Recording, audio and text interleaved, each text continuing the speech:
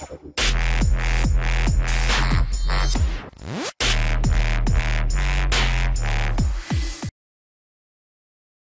Palumbo here, and I know you guys know that we just had a clutch, our first clutch of ball python eggs.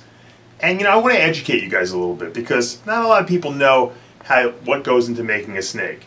So I want to show you the parents first, and then I'm going to show you the babies we produce, and I'm going to show you the different color morphs and genes that were involved in making these snakes. Now, let's take a look at the mother. She is what we call a hypomelanistic ball python, and she's big. She's very nice. Okay, if you look at her, okay, you wouldn't know if you didn't know anything about snakes, anything really that looks different about it. But I'm going to show you what a regular ball python looks like. This is Blecky, as you all know, named after Steve Bleckman, even though it's a female. She's my original, so that's a normal ball python coloration. Now, if you look at this one next to it, this is hypomelanistic. It's almost like someone took turpentine and diluted this one to look like this one.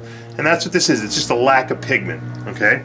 So this is what we call the hypomelanistic gene. Now, we bred her with this male here. I'm going to show you the male. He's what's known as a coral glow or banana, same thing, spider, okay? It has this little spider web pattern, see that here?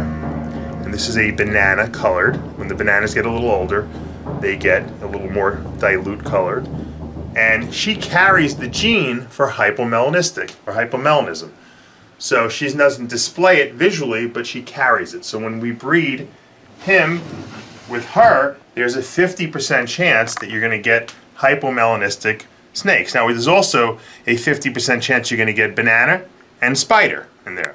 So the odds would say that you're going to get a couple normal looking ones.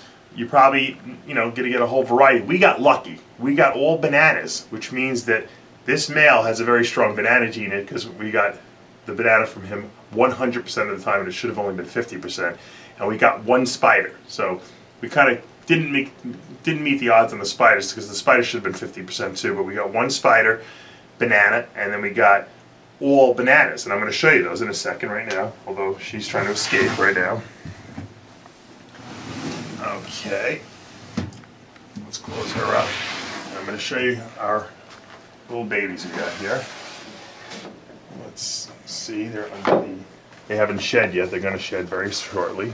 And if you look at this one here, this is a banana baby, and he's got to see his eyes are gray. He's going to start shedding probably in the next day or two. And you can see the red coloration here. We think that this might be a hypomelanistic banana, which would be a very unique snake.